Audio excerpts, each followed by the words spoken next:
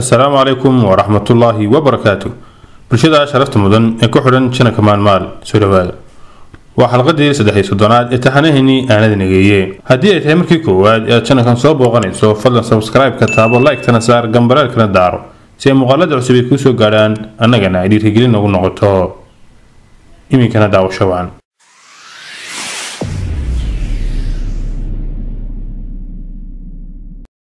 واشنتي قلبنمو قراحدنا وي قبودي oo dharkii cadda ee maanta mid ka qurux badan oo dahab u eeg ay gashatay deyrka dhagaxa ah ee dhinaca ka qabyada ah ee ganshalada buluuga iyo cadaanka ah leh waxa ku dhex yaala laba qol oo kaliya oo isu furan albaabkooduna yahay loox cagaaran dhulka deyrka iyo labada qol u dhaxeeya waa ciid waxaana ka baxay doog khafiif ah oo gogol la moodo dooga waxa ka sii qoyan hogol duhurkii magaalada martay waxaana dhanka meeracanaya laba qoolay dhanka kalena waxa dirmo ku fadhida gabadh ilmo yar nuujinaysa iyada oo baraadla ilmaha dhabta u saaran daawasho ugu maqan ayay xasuusatay bari ay yareyd oo ay caruusad ay ku ciyaaraysay ay ka dhigatay ilma ay dhashay oo ay naas ku nuujinayso iyadoo xasuusta ku maqan oo yar dhoola cadeynaysa ayaa ganjaladii la garaacay inta ay dharka urursatay fadhigana hagaajisatay ayay tiri soo dhaaf qofkii wuu soo galay mise waa raage deeqiyada oo farxad kala badatay ayay ku qaylisay alla waa raage alla hooyaday waa weliyad habeen hore ayay soo deyntaada ku riyootay iyadoo aan ilmihii dhigin ayay raagay albaabka kaga hortagtay oo isku duubtay waa kaligeed qoyskooda oo badanaa u yimaadaana cidi kalama joogto leeli iyaduna waxa ay jirtaa shaqadii dugsiga raagay gabadha u dhalay ee 6 bilood jirta oo hoodo loo bixiyay hore ayaa xabsiga loogu tusay markii isaga iyo deeqi ay cabaar isku duubnaayeen ayuu hoodo la wareegay wuxuuna dareemay farxad aad u badan oo uu ku ilaaway tarxumadii xabsiga taaladii iyo gurigii uu muddada dheer ka maqnaa had iyo goorna uu ku fikiri jiray ayuu doc walba ka eegay oo dhinac dhigay sawirradii uu jeclaa ee uu maskaxda ku haystay ee uu had iyo jeer isku maaweelin jiray wax walba waxa uu u jeclaystay si xad dhaaf ah oo aad uga badan intii aan la afduubin gaar ahaan deeqa iyo hoodii waxay ula mid ahaayeen duni uu ka dhintay oo uu soo noolaaday markii xabsiga loo bedelay waxa laga joogaa sanad muddadaana ugu yaraan toddobaadkiiba mar ayaa deeqa iyo leeli ay ku soo boqon jireen xabsiga bariyahan dalku fowdadii ayuu ku sii fogaaday mucaaradkii hubaysnaa gudaha ayay ka soo buuxsameen maamulkuna waa sakaraad si fudud ayaa dadka loo dilaa si fudud ayaana xabsiga lagu galaa si fudud ayaa haddana xabsiga looga soo baxaa qof kasta oo maamulka awood ku lahaa waxa uu bilaabay sahay urursi wuxuuna ku dadaalay mar haddii uu dalka ka cararayo inuu boorsada ku sii qaato lacagta ugu badan ee uu heli karo sidaas la ajligeed xabsiga dhexe waxa uu ka mid ahaa meelaha uu ka ganacsiga dadku sida firfircoon uga socday dad u xidhnaa dambiye waaweyn oo uu dilku ka mid yahay ayaa inta lacag laga qaatay iyaga oo laafiyoonayo duhur albaabka ka baxay kuwo kale oo dulmi ku xidhan laakiin aan lacag haysan ayaana halkaa ku abaaday mar haddii se duufaanta taliska ridaysay ay xoog lahayd oo si waali ah wax walba jirridda ugu siibaysay kuwa dadka ka ganacsada iyaguna degdeg la mid ah ayay ku shaqaynayeen si xawli leh ayuuna sicirku hoos ugu dhacayay maxaabiista raashin looma hayo askarta ilaalinaysana mushahar lama siiyo cidina ma kala haybaysato qof waliba nafta ayuu nacay oo dhimashada dan kama laha qof waliba meesha uu furaheeda hayo isaga ayaa iskale waxaa la marayaa in baakir sigaar ah iyo marduuf qaad ah maxbuuska lagu sii daayo kuwii intaasna laga waayo bilaash ayaa oodar laga qaadaa waxaa bilaabatay xaalad dembiile iyo dembiilaawe aanay kala jirin qof waliba waa dembiile haddii wax laga helayo dembi kastoo uu garana looma qabto hadduu xubxinayo 3 bilood iyo 20 cisho uu godka ku jiray iyo sanad iyo bil uu xabsiga dhexe ku jiray markii uu xidhnaa ayaa raaga loo sheegay inuu albaabka ka baxo dulmi badan ayuu tirsanayay wuxuuse ka nasiib badnaa kuwa 10 sano iyadoo aan xataa maxkamad la geynin halkaas ku dabranaa fiidkii ayaa la yiri si lama filaan ah raaga guriga ugu timid waxaana uu faraxday si aan xad lahayn alla walaal ducadii waa laga aqbalay dhowrkii cisho ugu dambeeyay uu yaraan milyuun goor ilaahay waan ka baryay in dhaqso lagu soo daayo laba arrimood oo ila soo gudboonaaday midna maan doonaynin adiga oo xidhan inaan sameeyo kow mid weynaad guursanaysid ayuu raagay leela hadalka kaga boobay taasi waa sidaad u sheegtay ta kalena waa aabbe iyo hooyo oo fiisa ii soo diray doonayana inaan ingiriiska ugu tago hooyo bukaan ayay noqotay oo way ii baahan tahay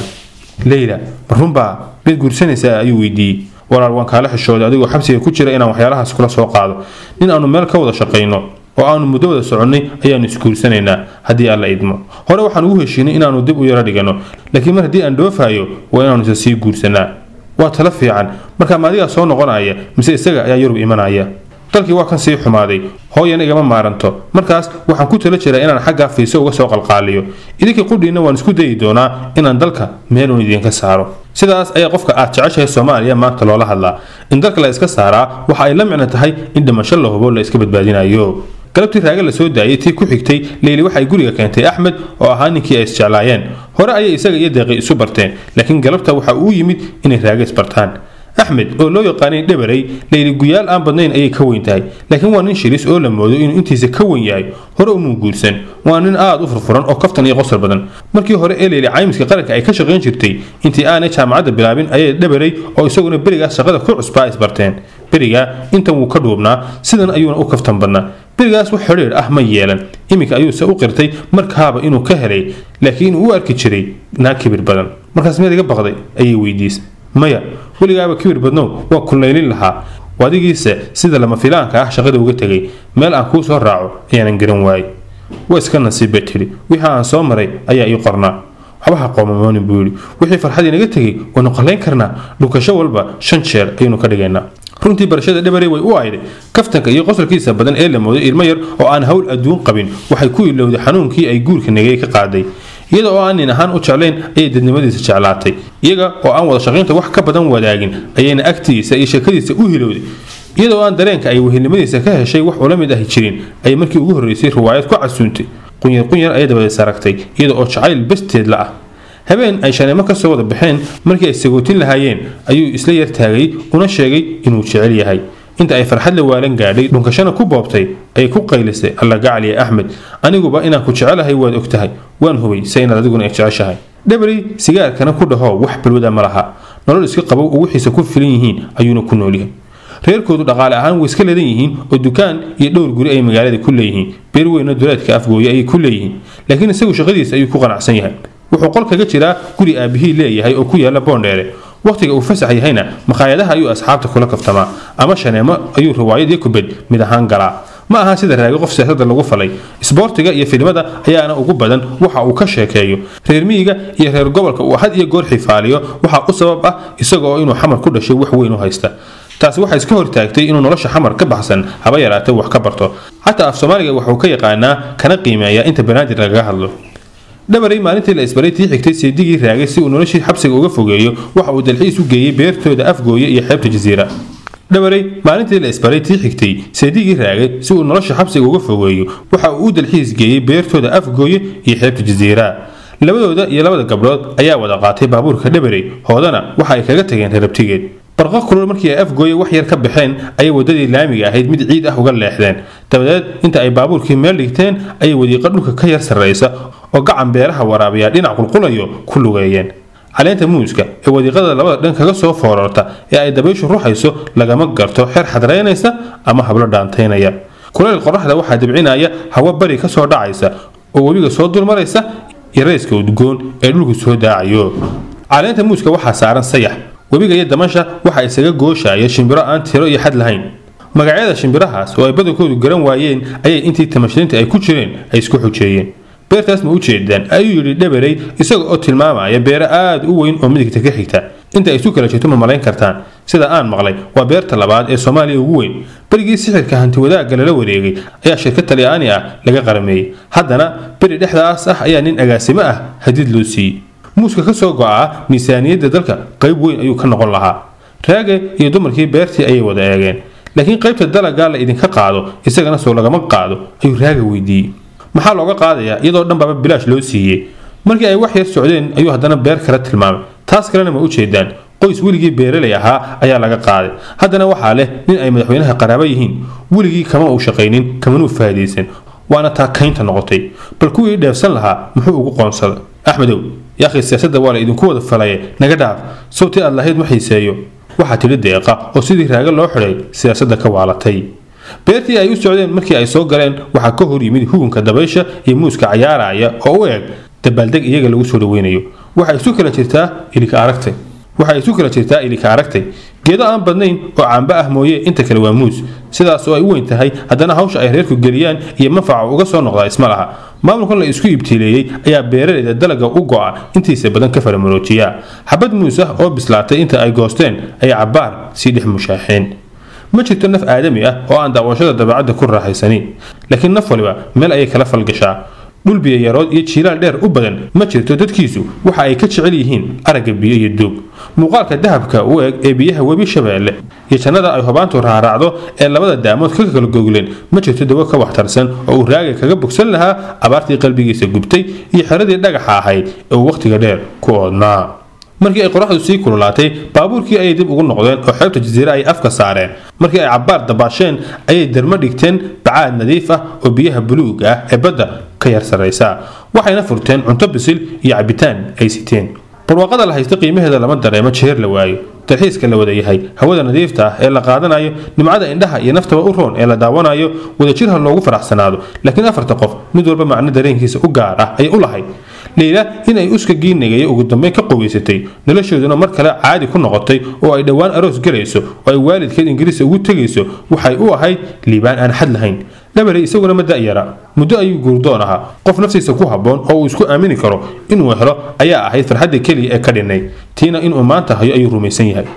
daqiiq fakarka maskaxdeeda iyo rajada nolosheeda oo dhan waxay ku xidhay mar labaad oo iyada iyo raaga nolosha ay wadaagaan maantana inay geed hadhaca hoostii dhabta kaga jiifto dhab iyo dhalanteedta ay tahay ay kala garan lahayd marba si aan caadi ahayn ayay u eegaysaa ama isugu duubaysaa si ay u hubsato inaanay riyo ku jirin ee ay run tahay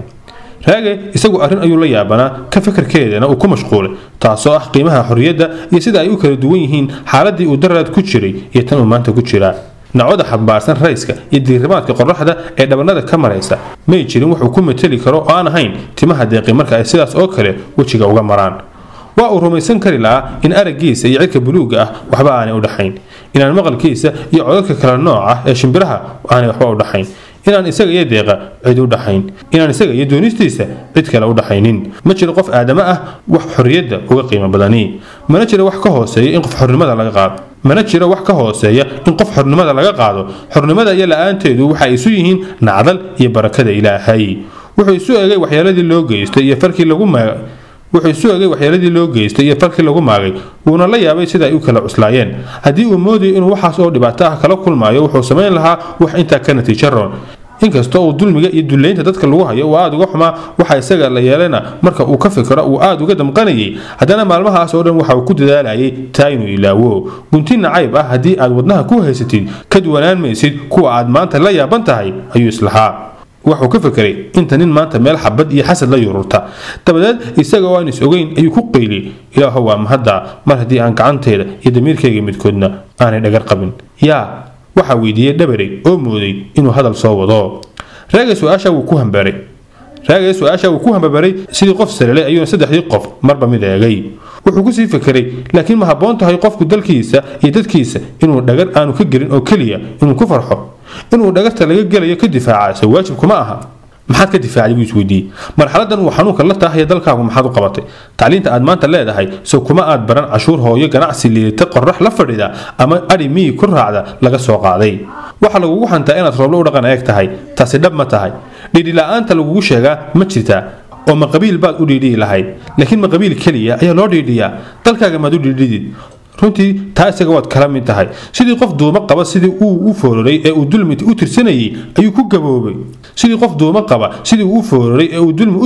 ayuu ku gaboobay laakiin maantaba soo kuma dhaamo oo mucaarad ma aha mucaarad haa waaye meey adigu kumee waayahe kamarba xabsiga la dhigaya soo adiga maaha wuxuu ka sii fikiray aroorta marka waagu bariyo inaad xabad qaadataa ma kula habboon tahay ma kula gudboon tahay maxay kuula gudboonaan weyday soo ma tihid qof nool oo dhiig iyo uus leh laakiin taasi xalkii ma tahay xalkee horta xalka la raadinayaa waa maxay halkaas arrinta ka eeg horta yaa is haya maxaase la isku hayaa waxaa is hayaa reerihii dalka wada lahaa waxayna isku hayaan taladiisa wada lahaanshaha la iskuma haysto ee wada talinta ayaa la isku haystaa oo maxaa la isugu haystaa taa sida loo wada leeyahay maa loogu wada taliyo intaas ayaa la garan laayahay halkaas ayaanay ciladu ku jirtaa taladu waa mar la garan waayo iyo mar la gaari waayo laakiin tan lama garan waayin lamana gaari waayin ee ogaan ayaa loo dhaafdhaafaya sababta loo dhaafdhaafayo lama yaqaan shisheeye ayaa la eersadaa laakiin ruqa ninkii lahaa dabada hayaa ma kacdo nimanka dagaalka hogaaminaya labada dhinacba waxa ay ka siman yihiin danayn la'aanta dadkooda waxa ay ka siman yihiin haddii ay Soomaaliya ka dhigaan meel aan lagu noolaan karin inay u qoondoonsan tahay meel kale oo ay ku noolaadaan inay tagaan waxay wada sitaan baasboorro qalaad ama degenaansho waxay lacag dhigtaan dhulalka shisheeye waxay waxay wada qabaan garasho liidata oo ah haddii aanay iyagu wax noqonin Soomaaliya inaanay waxba noqonin jiritaankooda waxba kama gelin jiritaan la'aanta dadkooda sideedaba Soomaaliya waxay eeday maangaab aan lahayn ra'yi fog hansare iyo ilaalinta jiritaanka isirkiisa waxay eeday nin ay aqoontiisa ka maqan tahay siyaasaddu inaanay ahayn hadaf la gaaro ee ay tahay qalab loo adeegsado in hadaf lagu gaaro in bulshada lagu hogaamiyo wado loo arko inay tahay tii khayrka loona hogaamiyo dooxo cagaaran oo loo soo saamiyay in siyaasadda lafteeda laga dhigto hadaf loo halgamaa waa sifada ugu xun ee siyaasiga waana ta ay ka siman yihiin siyaasiyiinta Soomaalidu waxay u wada ordayaan inay yeeshaan ama ilaashadaan awoodda ay wax ku xasuuqaan waxna ku bilaqaystaan waaba intaas oo kaliya wali lama hayo mid aragti dadnimo leh meelmarinteedana u guntan ka aan arrin iyo aqoon ayaantiin leh meesha ku hayn ee aan magac iyo maamuus taariikhda uga hal raadinaynin muxuu rabaa mahabaarka dadka iyo nacdasha xabaasha ayuu dhimanayaa wax wada haddii ay hunguri u yihiin siyaabo kale oo madaxnimo ka dhow oo hanti lagu tabcadaa soo ma jiraan galin dambeed ayay ahayd markii ay afartii qof iyaga oo baraad la dareemeen isbedel lama filaan ah oo jawiga ku dhacay waxaa soo dhacday dabeyl wax walba gilgilaysa badana waxaa ka soo kacay fad culus oo biyo aan tuugsan weli si aan iyaga soo gaadhin kaas oo jihada bari ilaa iyo waqooyiga isku dadbay waaxda koonfureed iyo tagalbeed ee cirka waxaa isku guglay caad quyar u naaxaya isuna rogaya daruur kaas oo sameeyay hoosiis kuleylkiisa iyo ilayskiisa uu qorraxda dhimay kali dambeed ayay ahayd markii afartii qof iyagoo balaad la dareemeen isbedel lama filaan ah oo jawiga ku dhacay waxaa soo dhacday dabeyl wax walba gilgilaysa badana waxaa ka soo kacay fad culus oo biyo aan tuugsan weli si aan iyaga soo gaadhin kaas oo jihada bari ilaa iyo waqooyi isku dadbay waaxda koonfureed iyo tagalbeed ee cirka waxaa isku goglay caad quyar u naaxaya isuna rogaya daruur kaasoo sameeyay hoosiis kuleylkiisa iyo ilayskiisu ay qorraxda dhimeen shimbiruhu waxa ay bilaabeen baaq ay isu dirayaan iyo dadaal ay ku diyaarsanayaan halkii ay roobka ka jirsan lahaayeen dabada dalxiiskii waxay u qalab qaateen guriga noqosho maalintaas la dalxiis tagay 2 toddobaad kadib ayaa gurigii uu dhabaray deganaa ee aabihii lahaa isaga iyo leeyahay ay ku aqalgaleen bil kadibna ingiriiskii ayuu dhooftay barqa ay bisha January bilow tahay oo xaalka xamar meel xun marayo ayuu raaga ka war doonay qarabo reer wadhiigle ah degmadaasi waxay ka mid ahayd meelaha dagaalka ugu baahan ka dhacayay ee lagu leeday wuxuuna ku arkay wali aanay weliga maskaxdiisu ku fikirin waxa darandoor isu dhaafayay hub nooc walba leh hawadana waxa ka buuxay siifada baaruuda waxa dhacaysay dabaysha habaaska badan ee istaghfirullah oo qashinka iyo falxumada sii badisay dhirta oo ahayd bilicda koowaad ee magaalada waxa dabashay siigo waxaana badankeeda sida guryaha dhaawacay hub caleenta iyo midhuhuna iyagoo curdin ah ay dhulka qubnaayeen maalintaas ma jirin haba yaraatee wax nadiif ah iyo wax sharaf leh toonna intii uu soconayay wuxuu islowsiiyay meedadkii wadada dhinacyadeeda ka muuqday waxa ka hor timid muujad waraaqa oo ay dabaysho siirto qaar kamid ah markii uu eegayna waxa uu ogaaday in laga leeyahay hay-ado iyo xafiisyo kala duwan oo ay isugu jiraan lacaga qiimo beeshay shahaadooyin firal buugaag iyo wax la mid ah haddii juqraafi ahaan la eego ciidanka mucaaradka iyo ka xukuumaddu ma kala socna waayo shacbigii ayaa hubkii wada qaatay suxufiyiin cadaan ah ayaa meelahaas ka muuqda warfidiyaanka reer galbeedku waxay u eegyihiin haad bakti cuna meesha khayr ka jiro laguma arko meesha balaaya ka gudlatana lagama waayo nin cad oo sawir qaada sita oo meed dhulka daadsan marba xagal ka sawiraya ayuu raaga meel aan ka durugsanayn ka arkay uu gartay waa Oscar Peterson ninkii 6 sano ka hor isagoo xayiraada shaqada laga saaray ka cabanaya subax baabuurka ku qaaday aad ayuu u mashquulsan yahay si degdeg ah oo xamaasad leh ayuuna meedka u sawiranaya hubka agtiisa ka dhacaya ama ku dhacaya tan kamal ah oo waxa aad moodaa dadka dagaalamaya inuu la soo heshiiyay koofiyada qorraxda surwaal gaaban iyo jaakad garbaha ka go'an oo ah nooca ay badan suxufiyiintu qaataan intaas oo wada kaaki ah ayuu gashan yahay iyo kaba sportiya raage uu kala sii quwad weyn yahay maalintii uu baabuurka ku dhaxarkay jirkiisana inta muuqata cadaankii dambaska ahaa waxa bedelay casaan dhiig ah haddii uu dhaqdhaqaaqa joojiyo haadu hilib ayay moodi lahayd oo way cuni lahayd raage wuu ku soo leexday si uu u bariiriyo laakiin intii aanu soo gaarin ayuu Peterson oo aan isagu arkaynin uu orod kale isku sii daayay meel aan fogeyn ayuu haddana kula kulmay qof dumar ah oo aad u darxumaysan bukaan iyo macluul dartoodna dirqi ku talaabsanaysa calal ilaaday oo aan wax badan u asturaynin ayay gashan tahay xamaasad tiimeedka la mid ahayd ayuu qoftii dayacneed ku sawirtay isagoo dhaqaaq joogsanaya oo filin ka buuxsamay bedelaya ayuu meel dhow ka arkay ninka ku soo abaaran garay inuu isaga ku soo socdo wuuna hakaday iska waran nabad malahay garan maysid maya ku garan maayo sugay sheeg waxaan hay raaga xisay waadigii maalin meelahan iga qaaday ee aynu sii sheekaysanay ها waan ku xasuustay mar kale iska waran waa nabad ma halka baad degan tahay mise weli Nairobi ayaad ka soo shaqo tagtaa Nairobi ayaan ka soo shaqo tagaa adigu weli macallin baa tahay laakiin waad aragtaa inay telefoon ka baxday waan arkaa weli waxaad rumaysan tahay in aan anagu isku hindilayno taasi muhiim maaha waxaase muhiim ah in aan weli istilayno weli waxaad rumaysan tahay kamarada inaan falxumadina u sito iyaduna muhiim maaha waxaase muhiim ah maanta inaad falxumo ka haqablaadahay raagi weligaa ha isku dayin kaana yeeli maayo inaad shaqadeeda dambi iga dhigtid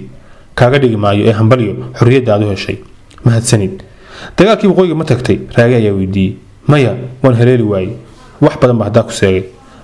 falxumo badan ayuu u celiyey oo ay qosol gariir gaaban ku wada dhufteen burburkii iyo xasuuqii waqooyiga ka dhacay ee boqolaalka kun ee rayidka ah iyo hantidooda galaaftay laba ka mid ah magaalooyinkii Soomaaliya ugu waaweynaan dhulka ay ku galeen Peterson iyo inta la shaqada ahi maalin kaliya lagu maarag falka waxa la geystay intii ayagu taliska hubka ku taageersanaayeen hantidii hadalkana ay ku garab taagnaayeen taas darteed fadeexada way iska astureen laakiin maanta wixii ka dambeeyay xaaladda waxay u sawiranayaan si kale Soomaalidana waxay ku tilmaamayaan wuxuushtadnimada dibadda ka ah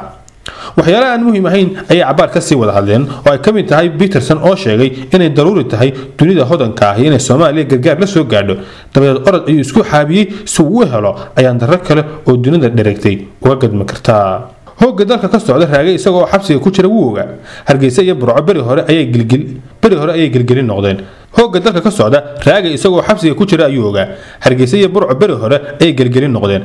dadkii gobolada waqooyi ku noolaa wixii aan la duban talo shisheeye iyo dagal xabashiyeed ayay magan galeen maantana waxa dabka saaran intii kale cadow shisheeye umu iman ee waxa iscunaya waa iyadii oo isku bahalooday waa la kala baxay saf iyo saf sidii foodley adhi jir ah ayaa la isu abtirsaday tol ay oo tol beelay ayaa meel walba ka baxaysa geedii ayuunbaa xukun noqday ee xaalku waa sidii uu weligii ahaan jiray